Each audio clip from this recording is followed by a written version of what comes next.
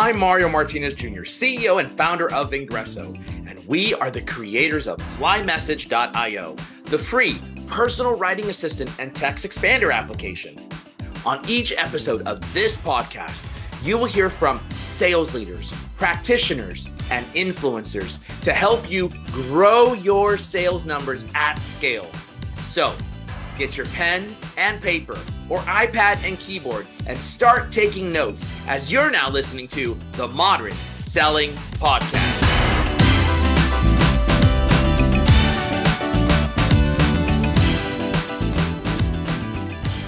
Ladies and gentlemen, welcome to this episode of the Modern Selling Podcast. I'm excited. Today's topic, all about leadership, resilience, mindset.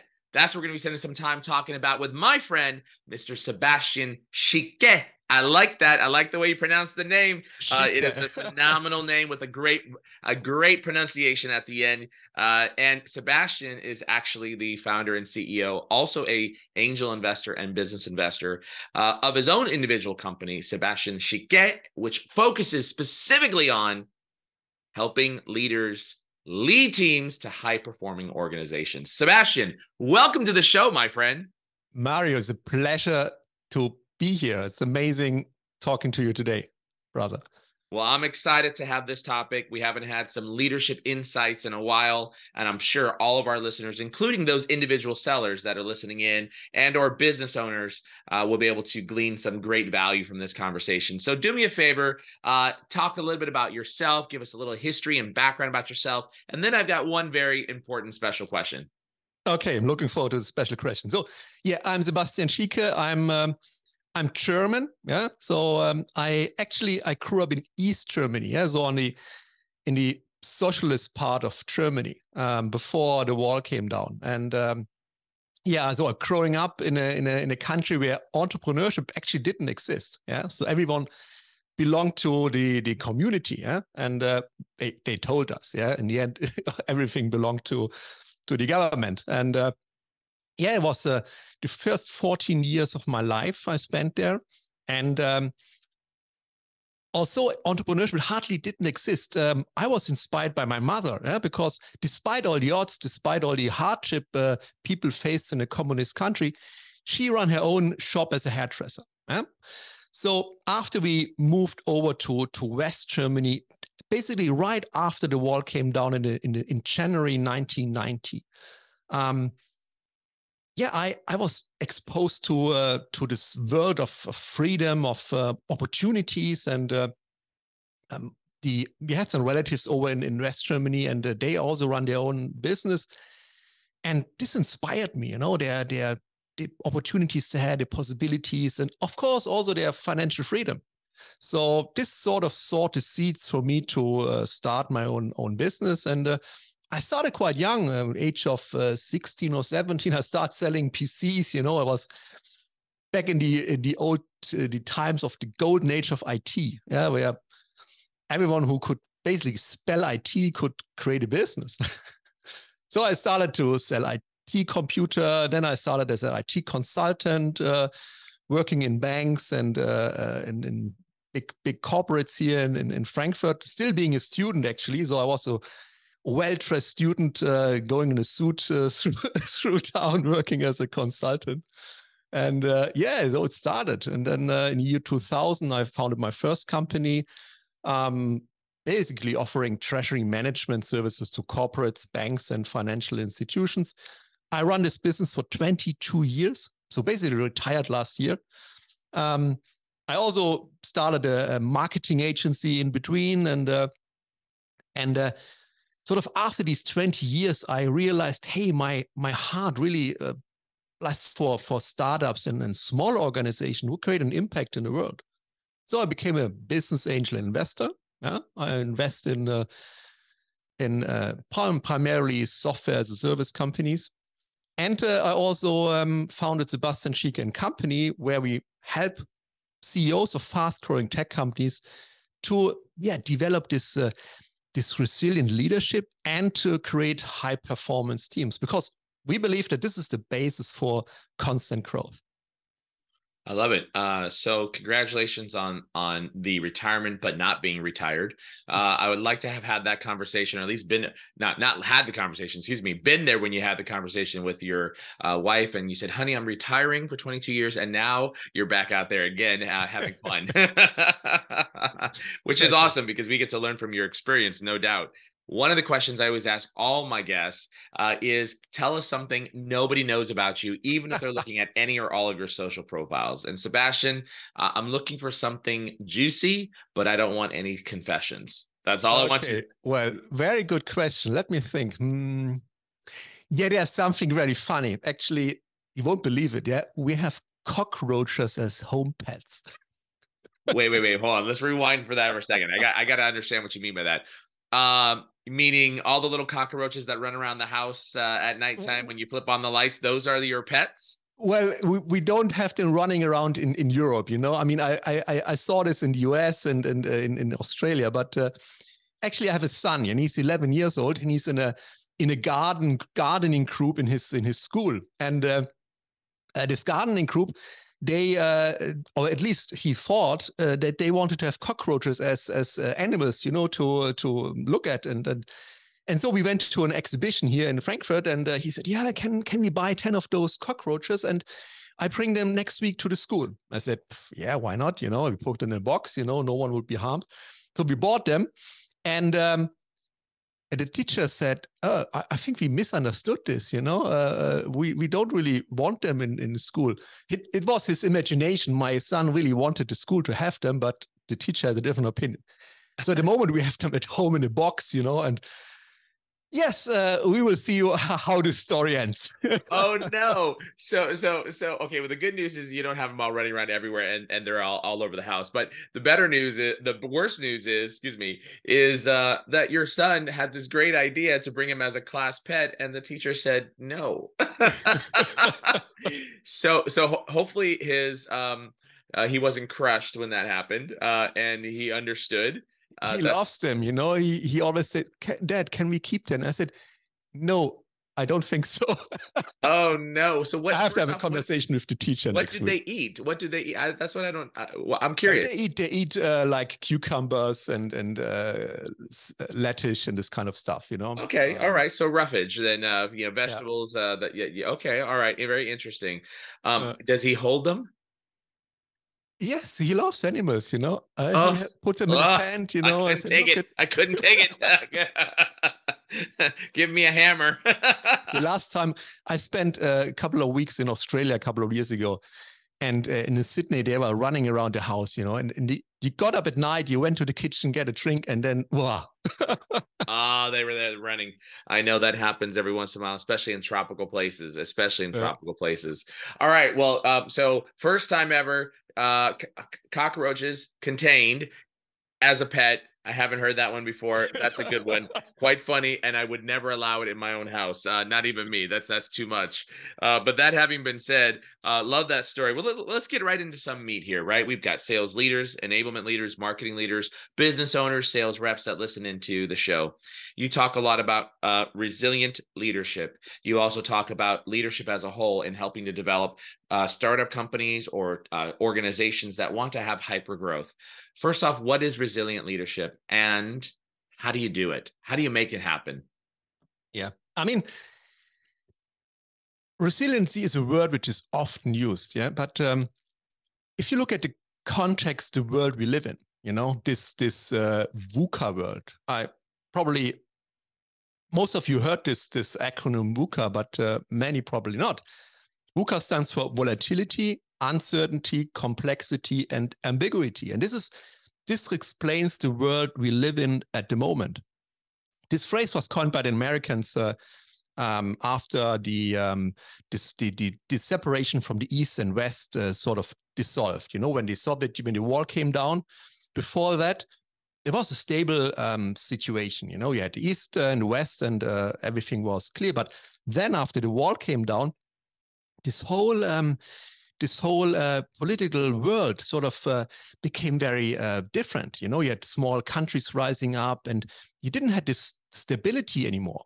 So they coined this phrase, this acronym VUCA, to describe this volatile world, so constant changes, uncertainty, complexity, and ambiguity. And fast forward now, 50 plus years, it's completely, I mean, it's completely accelerated the world we live in. Yeah. So leaders, they really have to develop antidotes to this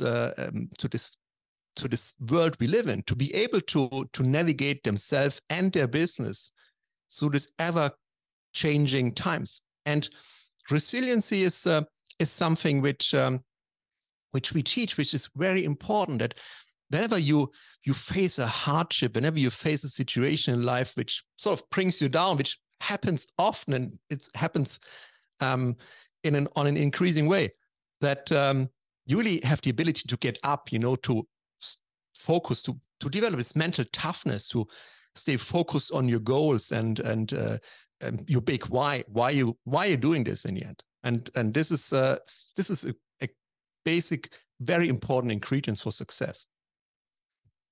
So makes sense. The question then becomes: doesn't every leader feel like that they're resilient, that they've got the mindset for success, and that they're focused in on the right things, or are we not generally like that? Well, I would argue that we are not generally like that. I mean, yes, everyone thinks they have it, but and you see how some of them really lead their organization and their teams. Yeah, I mean, what does a resilient leader show? He shows certainty. He shows that he always find a way, that he's resourceful. And if he is really that strong, then it would replicate down on the organization, and all the team and the employees. They will feel the same, because in the end, I mean, they all copy us. I mean, they copy us and they do exactly what we do. But if you look at many organizations and look at that, the teams are not that successful, that are not that strong. And in the end, it's a reflection of the leader. I had a conversation with a client once, which was really opening my eyes. And he said, and we had a conversation because he was one of his employees resigned. And then I asked him, okay, so how's the atmosphere in the company? And he said, yeah, it's not good. And I said, why? Yeah, just because of me. I said, oh, why is that? Yeah, just I'm in a bad mood, but hey, this is how I am, And then I said, okay, listen, do you think this is the right approach to lead your organization? Because they will look at you, they will copy you, and if you are in a bad mood, they will also be in a bad mood. And then he said, yeah, but this is just how I am naturally, and I don't want to change the way I show up. Oh, that's problematic.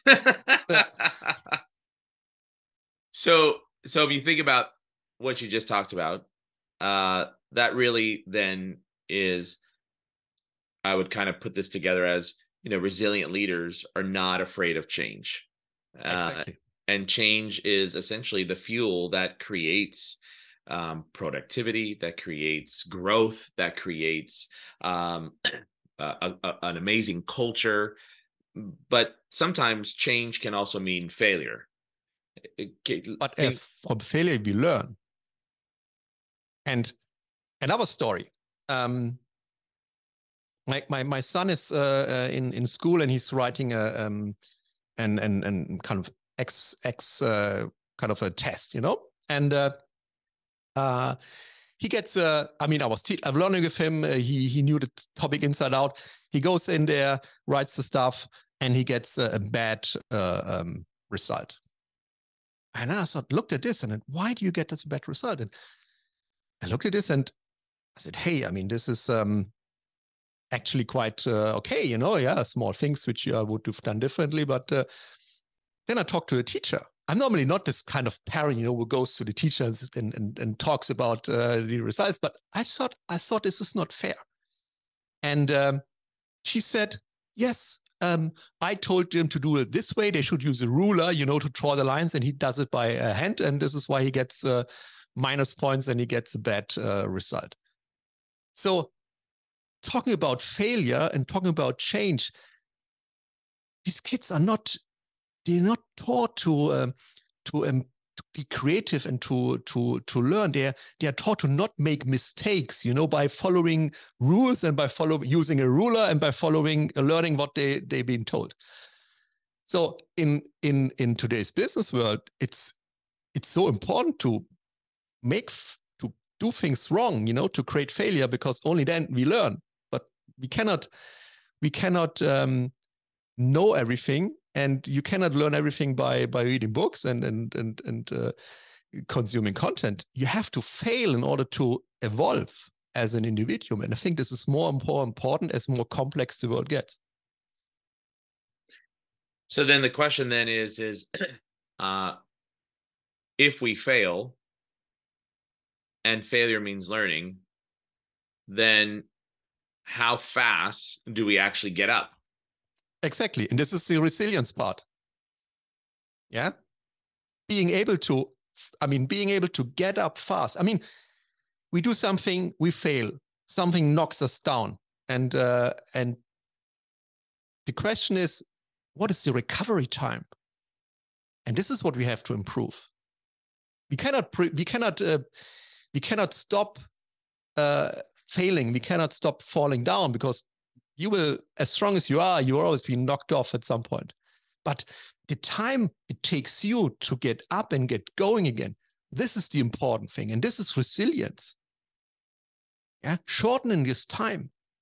Yeah? In the past, when in the beginning, when I started my business, and I had a challenge, and I had some hard times with clients or employees. It took me days or weeks, to get over it. But after really understanding the what is behind and training my mindset, I shortened this time dramatically. Yeah, it's all about state management. It's all about how you show up, and we always have challenges. We always have bad days, but changing your state in a heartbeat is important to manage these challenges and to get up going again. So you mentioned improve our recovery time. Yeah, what are some strategies that leaders, reps, business owners can do to improve recovery time after failure? It's a very good question. In the end, it's a process which every thought we have is controlled by our subconscious mind. And when we think about a situation, when we think about a problem or a challenge we have, then we often tell ourselves stories, what this challenge means and what this situation means to us. And people often have the tendency to paint the world very dark, and to tell yourself stories that what could happen, when this situation evolves. And this is something where everyone can learn and improve themselves, that we give this situation a different meaning. I have one of my mentors. They all know Tony Robbins, but he has a saying that life is happening for you, not to you. And whenever you fall down, what is happening? One more time. What is happening for you? Life is happening for you, not to you. So whenever we look at a situation where we have a challenge, where we face a difficult situation, where something is happening, we always have to ask ourselves, what does it really mean for us? Yeah, could be there's something, a learning for us that we can grow. And when I look back at my life, yeah, I'm 47 now, turning 48. When I look back at my life, actually almost every big challenge I had led to something positive in the end. losing some business, yeah, freed up some resources to go for a different business, which was more enjoyable for me. Losing some friends, maybe changed the way I looked at things and opened myself up to meet other people, you know. And once we are in a situation where we have this challenge, then sometimes we are overwhelmed and think that this is a problem which persists, but nothing persists, you know, nothing is permanent. And there's always an opportunity to grow, to develop new skills and to develop new strength for the next situation. It's always it's an up-level way if you look at it in the right way. So strategies then for improving recovery time that you talked about, obviously the way we look at things, mindset. Yeah. Looking at whatever may have happened, it happened for you, not to you. And then looking at it and asking, what does it mean for me? Yeah. And what opportunity you could have to grow from this situation. Yeah. What can you learn? And how do you do that? Am I, as a leader listening in, am I writing these things down and then reflecting on what that means? Is that a technique, or am I just meditating on it and then saying I'm going to implement something different? Or is there something else that we can do to improve recovery time? Yeah, I mean, you mentioned reflection and meditation. These are two very important tools. So when I have an issue, a challenge, then I mean, I meditate every morning, for example. It's in my process, in my morning process. And I reflect and I journal and I think about stuff which happened. And of course, when you are in a challenging situation, taking this topic and looking at it, ideally with a bit of distance, you know, and reflecting, okay, what does it mean? Why did it happen? What can I learn from it? What can I do differently next time? Where could it lead me to? When I master these skills, when I go through the process, when I develop the skills to manage this situation, what challenge can I manage next time? You know, so we all grow. We growing our businesses, and we can only grow our business when we also grow ourselves. Because the Sebastian who ran his business 10 years ago is not a Sebastian who runs this business now, and will not be the Sebastian who runs this business in 5 or 10 years. So growing a business is always growing yourself as a leader. Got it. Okay. All right. Makes sense. And let's kind of switch gears into talking about high performance teams. Obviously, resilient leadership should breed and or create high performance teams, whether you're sales, whether you're accounts payable, whether you're, product teams. How do we as leaders build high performance teams? We have a clear process when we work with our clients. I mean, first of all, we all know times have changed. You know, you don't hire people and they are just following you because you give them money. Yeah. I mean, who still is believing this? I mean, sorry, get an upgrade. Yeah. I mean, these times are over. We have to create a vision. We have to create we have to inspire our followers, in this case, our team, to go in the direction we want to go. So as a leader, you really have to be a great communicator, and you have to get the buy-in from your team. This is utmost essential. Otherwise, you cannot motivate them to do what you want to do in the direction. You cannot motivate them to go in the direction you want to go if they don't truly believe in your mission, in what you want to achieve. Yeah, so this is number one, and this is something you have to incorporate into the culture. The next thing is, the same way you as a leader have to grow your personality, you also have to offer your team members to grow your personality, because mindset is first. I mean, business is 80% psychology and 20% strategies. Yeah? So helping them develop their own personality, helping them develop their own strength is utmost important. And then, of course, you need to focus on the right skills. And what we do is we run personality and skill assessments. We have a proven process which we use. It consists of 3 pillars. It's behavioral tendencies, motivators, and thinking patterns and biases. So every person behaves. We have behavioral tendencies in us. I mean, on one hand, you have a typical CEO type of person, very task focused, go-getter, and very direct. This is one side of the spectrum. And on the other side, look at for example, an accountant.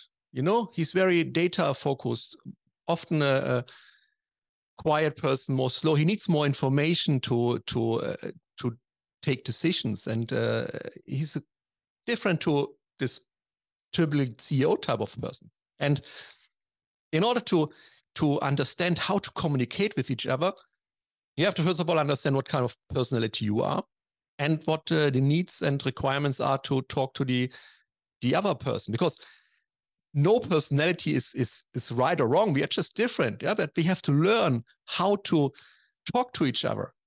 We have to value the other individual.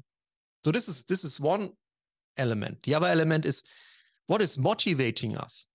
Yeah, you have people who are motivated by power. They want to be in a leadership position.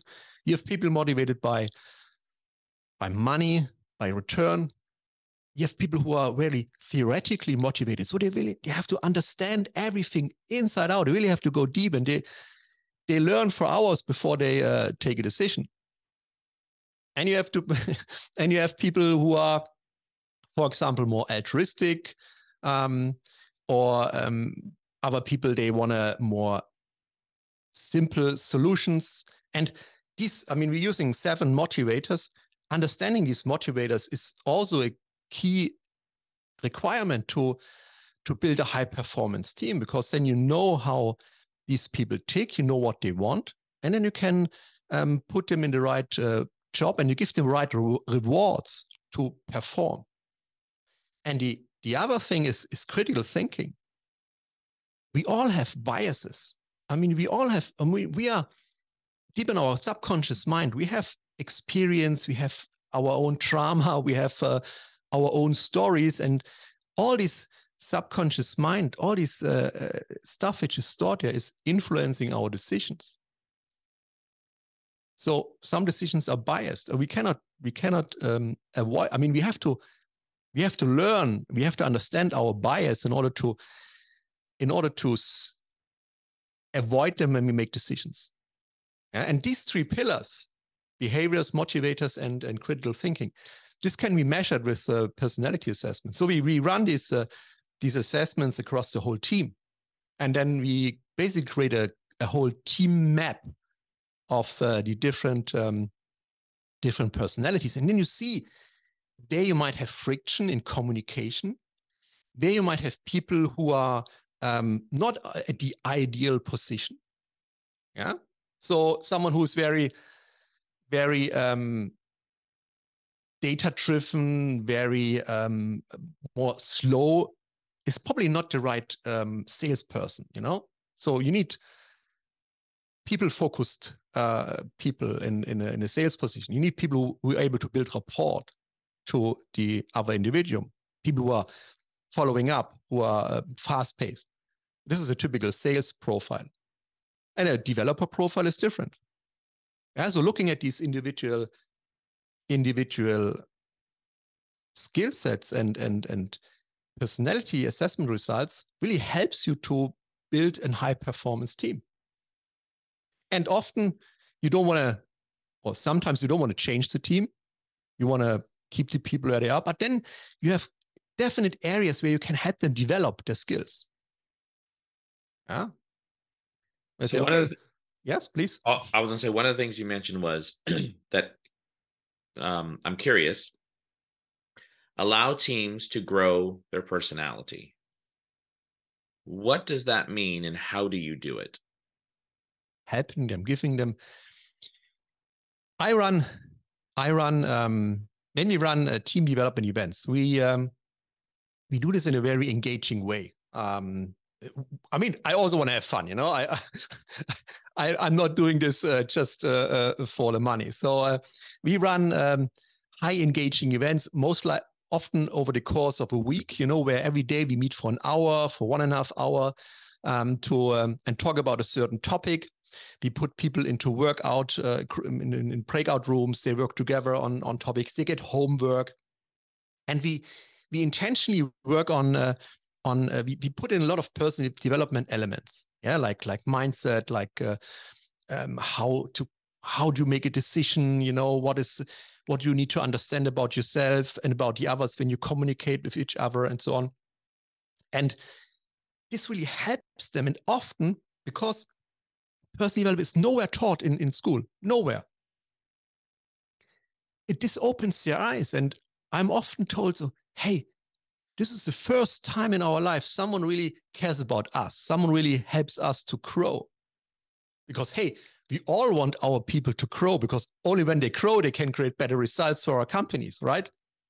So it's our interest that we help them to develop the skills, become better leaders, become better salesperson, become better people.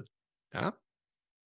And building these elements into a training program is not only for them to develop, it's also because if they develop, they can create more results for the organization, and they are really happy and grateful because many of these people never got trained in this way before. And how accurate do you think these skill assessments are? For example, you mentioned that, and you just may have been using it as an example, I don't know, but someone who's a data-driven individual may not be the best fit for a sales role, rather a more people-oriented individual. And I'm just using that because that's what you said. I don't know if that's accurate, but if that is accurate, as an example, I am an extremely direct managing CEO. That is, I'm probably on the very, very right end of the spectrum in terms of direct approach. I will tell you exactly what I'm thinking, and there is clear and there's total transparency. I'll never cuss and swear at you. That's absolutely not what I will do, and you won't ever hear me do that. But when it comes to data, I don't make decisions without looking at the data first. And then in the absence of data, if there is none, or the data is questionable, I go with the gut. And so I have a default pattern of the way I act and the way I think. Now, when you look at that on personality assessments, you've got a total split mind in certain areas, and some things become dominant in some scenarios, and some things become less dominant in other scenarios. So, you know, if we were to say, you know, hey, data-driven individuals probably shouldn't be in sales, as an example, is it accurate? Maybe this was not well formulated. Data-driven, I'm just saying that for a typical sales role, what is important in a sales role is building rapport to the client. I mean, this is one of the most important skills. And if the person as an individual doesn't have the skills to build rapport, it's more like the person who sits in a. I mean, we had this in the past. You know, I mean, there's this typical picture of a developer sitting in a cellar and coding. You know, right? Yeah, I mean, there's a bit of a stereotype, but let's talk about it in extreme. And on the other hand, you have a very outgoing individual who's very well spoken, who can build rapport, and who is very communicative. This is, for a salesperson, these are the skills you need for most of the sales roles. And when you can identify and when you can measure these skills, and I personally think these assessments are very accurate. I'm always blown off when I have this assessment and I talk to a client and he really sees himself. I did them over a period of I don't know, 7 or 8 years, and they've been always very accurate. I think this is these are very helpful tools to really go down on the bottom and to help these people to develop. Yeah, I had a client. I was working with a tax department of a larger corporate, and 10 people. 9 of them are all in this data-driven, it's called blue area, you know. And there was one guy who was completely different. And I was saying, hey, interesting, you know. I'm really curious how this guy fits into the team, what he's doing. And then we had this workshop because I did the assessment before. And I was asking them, okay, what is your role? And I said, yeah, I'm more the client outgoing person who I'm the relationship builder, you know. I'm the person in the organization who talks to the other departments. And then I said, yeah, this makes completely sense. Looking at this team, yeah. Initially, I was curious why this one guy had a complete different personality than all the rest of the team. And I thought maybe there's a conflict because the job of this team was running the tax statements for this corporate. After working with the team, I learned that the role of this guy was not primarily working on the tax statements and doing all the detailed work. His role was talking to the other departments. He was the communicator in the team. He was the one who was talking to the board, who was talking to other departments, and he definitely needed these communication skills, building rapport and being more direct. Where the others, they needed more the detailed skills to look at data, to analyze this, and to really get down on this problem. So it made completely sense, and it really showed that these assessments they work and they make sense, a lot of sense. So there's a formula to be able to help you analyze your team: assessments, personality insights, thinking tendencies, behavioral patterns, the things that you just mentioned. But would you agree that there's no magic pixie dust, no silver bullet? We're looking at this in a holistic perspective, and we want to understand the people by which we're dealing with. And more specifically, it takes focus, time, and effort to be able to build a leadership team that you want in the organization. Is that correct? That's correct. Yes. First of all, you have to be a charismatic leader who's able to communicate his vision, who's able to lead the people, who got the certainty, yeah, the resilience, to show them that whatever happenings around us, we are staying on track. We are following our goals, and all these challenges in the world, they won't harm. I mean, of course, things can harm the company, but we have to give our people the certainty that that we follow through, and we are great leaders to be able to deal with all the challenges around us. And this is key. So this is why resilient leadership comes first, and then we need to be able to communicate our vision to our team to really get their buy-in. We have to help them develop their personality, and we have to help them to develop their skills. And this we do by first learning looking at these 3 pillars, learning their behavioral tendencies, knowing their motivators, knowing their thinking patterns, and using this to, first of all, build a powerful team, putting people on the right position, and upskilling their skills, helping them to communicate with each other, to understand each other, to really work together as a strong team. Roger, that makes total sense. It was very enlightening when I was in corporate working for a Fortune 100. We decided that we were going to up-level the team and do our DISC profile assessments, and then have readouts and working projects to understand that. And then we did all these different exercises within our organization to be able to understand how different thinking patterns go about solving the same type of problem. And it was very insightful to be able to understand that. And what it did help me is because I am a high D and a high I on the DISC assessment. For those of you that are familiar with DISC, if not, just go look up high D, high I.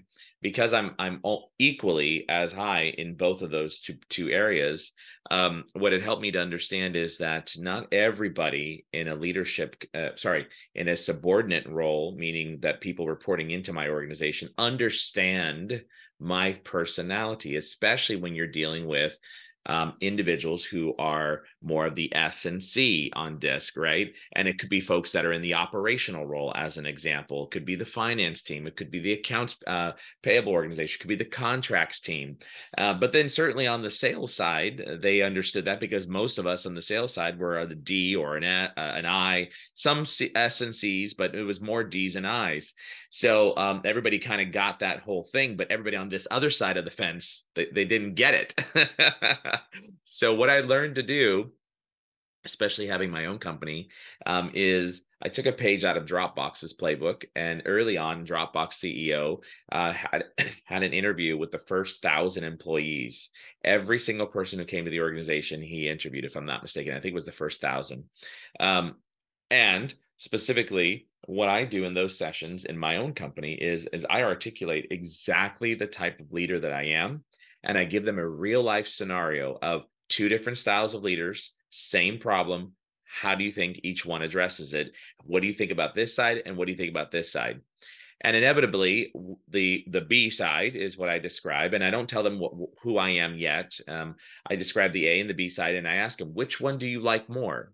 Right? And those that say the A side, I inform the hiring leader, FYI, this is going to be a problem. But those that say they like the B side, I remind them 30 days, 60 days, 90 days into it, remember you said you liked B? Here's B, let me tell you, right? And so it has created a really good transparency for me as a leader to be able to help articulate my style, because as I mentioned, not everybody in the organization, especially in customer service, you talk directly at them, like, as an example, why did you send this email out? Got it. Understood. Let me ask you this question. Did you think about da or da? No, I didn't even think about that. That's unacceptable.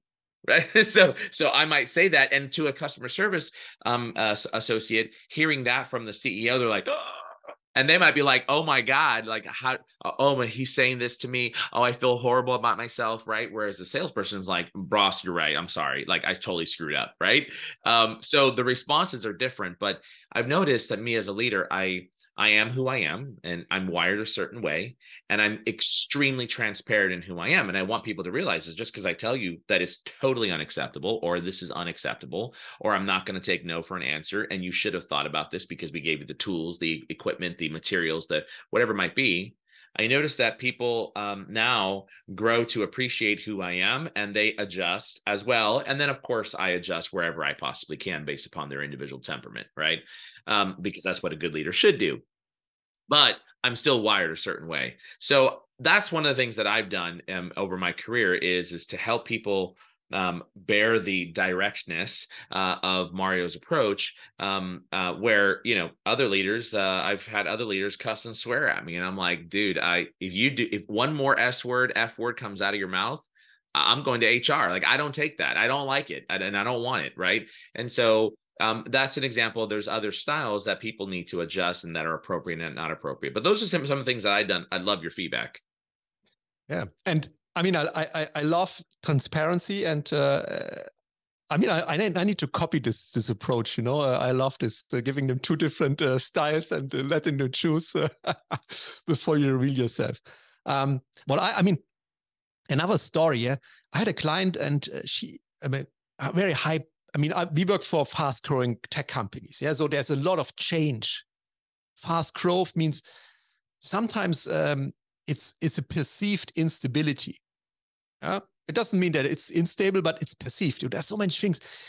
They're juggling so many balls around. And she hired an executive assistant. And this assistant had a very high S, meaning she needs lots of stability. Unfortunately, she was hired before I came in and run these assessments.